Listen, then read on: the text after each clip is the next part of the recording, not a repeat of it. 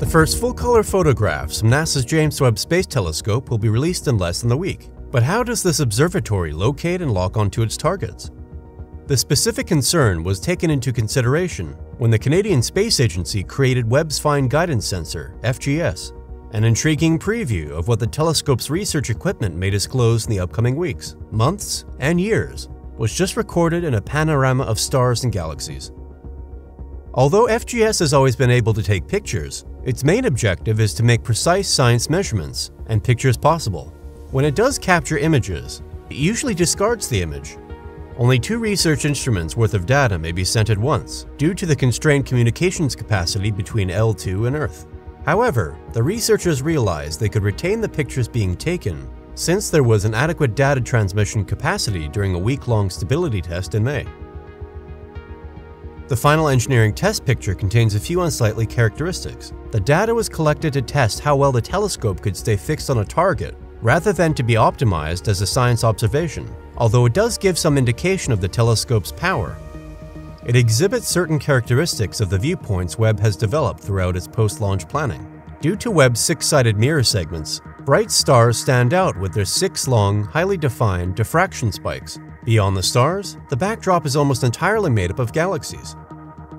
According to Webb scientists, the outcome, which was produced using 72 exposures spread over 32 hours, is one of the most in-depth photographs of the cosmos ever obtained. Because FGS does not use color filters while its aperture is open, unlike other scientific equipment, it is difficult to do a rigorous examination of the age of the galaxies in this image. However, FGS is capable of creating breathtaking vistas of the universe, while even taking unintentional pictures while doing a test. This engineering image represents a total of 32 hours of exposure time at the several overlapping pointings of the Guider 2 channel. The observations were not optimized for detection of faint objects, but nevertheless, the image captures extremely faint objects and is, for now, the deepest image of the infrared sky. The unfiltered wavelength response of the Guider, from 0.6 to 5 micrometers, helps to provide this extreme sensitivity. The image is monochromatic and is displayed in false color, with white, yellow, orange, red representing the progression from brightest to dimmest.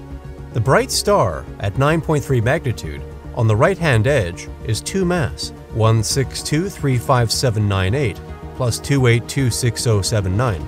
There are only a handful of stars in this image, distinguished by their diffraction spikes. The rest of the objects are thousands of faint galaxies, some in the nearby universe, but many, many more in the distant universe.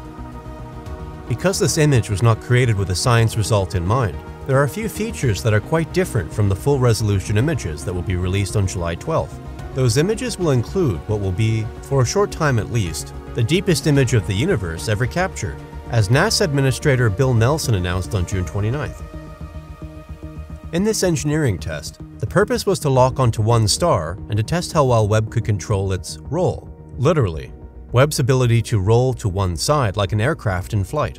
That test was performed successfully, in addition to producing an image that sparks the imagination of scientists who will be analyzing Webb science data, said Jane Rigby, Webb's operations scientist at NASA's Goddard Space Flight Center.